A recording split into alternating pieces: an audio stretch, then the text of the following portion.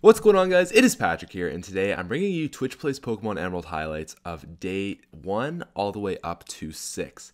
If you guys could leave a like on this, let this get out to everybody else, that would be really great. Also, if you're new, make sure to subscribe for future updates. But without further ado, let's get into it.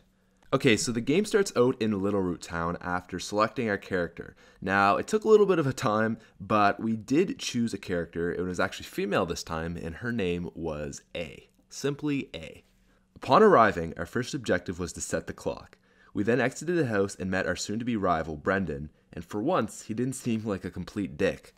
We then headed north, only to observe Professor Birch being attacked by a Pokemon. We selected Torchic from his bag, and we entered into our first battle. We defeated the wild Zigzagoon, and as a reward, were given the Torchic as our very own Pokemon. We named it ZYYXYY, and it was given the nickname Zexy.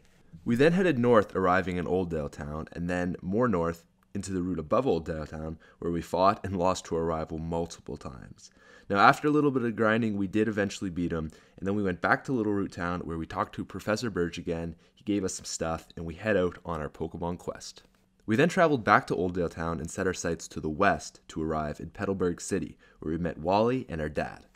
Wally caught his very first Pokemon, a Ralts, and our dad recommended we head north up to Rustboro City to fight our first gym leader. We entered the Petalburg Forest and were entered into a fight against the Team Aqua member. After defeating him, we continued north up to Rustboro City and were now ready to get our first gym badge. But not exactly right yet. You see, we still hadn't caught any Pokemon yet, and Zexy was our only one.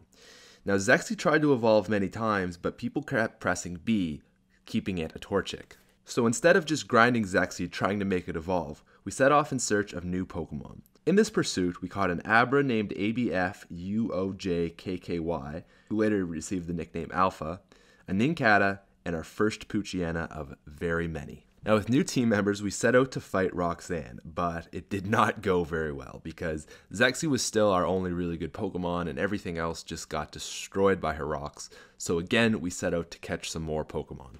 First off, we caught 2 more Poochyenas, rounding our party up to 6. Now, the 3 ones that were in our team acquired the nickname the Hounds. Shortly after this, we caught a desperately needed Marill, as it was a water Pokemon that could actually take out Roxanne's rocks. Unfortunately, due to having 6 Pokemon in our party, it was sent to the PC.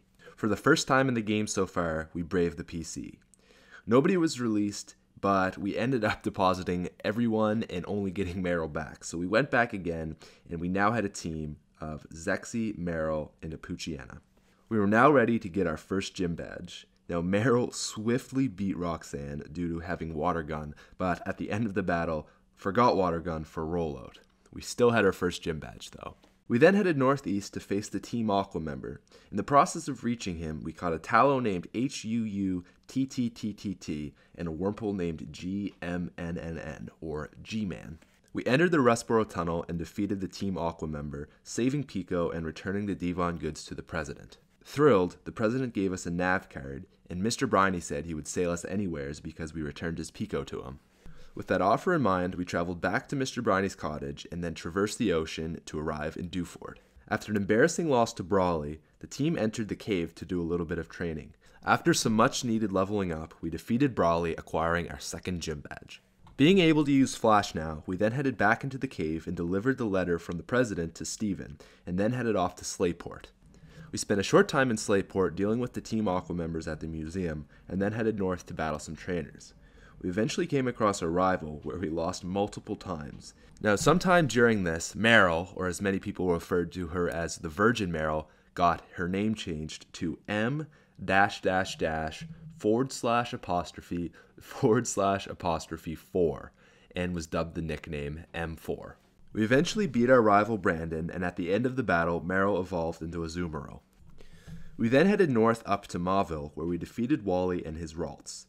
Now, we then tried to defeat the gym, but because M4 and our still unevolved Zexy were our only good Pokemon, we had quite a few problems. After waiting out a couple of times, we headed west to get some much needed experience. Now, during this time, Nincada evolved into Ninjask, and we also got a Shedinja. We also caught 2 more Poochyenas, and one was placed into the daycare. At this point, we tried to change the team around by accessing the PC. This time, unfortunately, we were not so lucky and released yet another what seems to be a Twitch Plays Pokemon phenomenon, Fire Pokemon. We released Zexy. The team was distraught as Zexy was probably our best Pokemon and still wasn't even fully evolved. People immediately started making fan art and memes saying that Zexy went inside Shedinja, and Shedinja was dubbed the nickname Zexinja. With the memory of Zexy in our heart, we set out to beat Watson and acquired our 3rd gym badge. Now Shedinja got the nickname Zexinja because he actually clutched this gym for us, so he was dubbed Zexinja in honor of the late departed Zexy. Now shortly after this, we withdrew the Poochyena from the daycare at level 30, and this was very helpful to the team, so he acquired the nickname Daycare Dog. After a little bit of backtracking, we then headed north into the Fiery Path. After completing that section of the game, we continued north and headed west through the Sootfield Grass to arrive in Falabra Town. We then met Lynette at the PC and headed up to Meteor Falls, where we witnessed an encounter of Magma versus Aqua. We now had to go to the top of Mount Chimney and try and defeat Team Magma. We reached Maxie, the Team Magma leader, and M4 clutched the battle, having only 6 HP left, winning it. And that is all I have for you guys today. Now, a little bit more has happened after this, but I thought I would end on such a high note of that epic victory. I'm going to continue to do this periodically throughout, so I'm thinking every 5 days I'll upload a new video, and then at the end I will make this whole collaborative video, put everything together, and have the complete history of Twitch Plays Pokemon Emerald for you guys. So if you'd like to subscribe, make sure you get all the complete episodes and all that stuff. That would be really, really cool. So yeah, like this video if you found it helpful, if you found it good. I'm really liking Pokemon Emerald. Like I didn't like Crystal that much, but I feel like it's coming back with Emerald. It's just better, a little bit more exciting and all that cool stuff. So hopefully you guys will subscribe. Make sure you get all your Twitch Plays Pokemon updates from me, all that cool stuff, and I will talk to you later. Peace out.